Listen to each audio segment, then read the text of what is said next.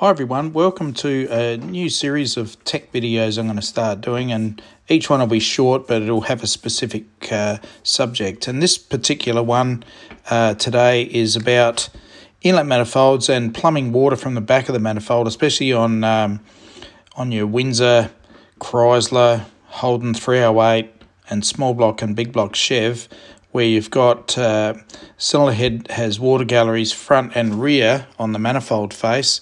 And yet the rear ones traditionally are blocked off. So if you can imagine that water, or there's an air pocket or water, if that water gets hot, it turns to steam. It's creating heat in the back two corners of each cylinder head. It's not a good scenario. So what we do is we actually drill into the where the water gallery lines up with the head in the manifold, and we drill and tap the tops of those galleries, as you can see here. We tee it into one pipe, if you like, and this is mainly for the way it looks, and we can hide it away underneath the plenum, and cost. It's a lot less fittings.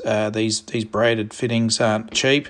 So anyway, it gets that water moving from the rear of the head to the front, back into the main water flow that the water pump's carrying around throughout the engine, so and into your radiator. So they're the reasons, and as you can see in this shot, you can see the water galleries front and rear, but one's blocked off. It's a no-brainer. This is an old NASCAR trick that they did in the day, but I actually do it to every single engine that I build with this configuration. That's what I do. I'd recommend you do it. If anyone's dynoed engines on my dyno, just to prime the water system and get all the air out of the system.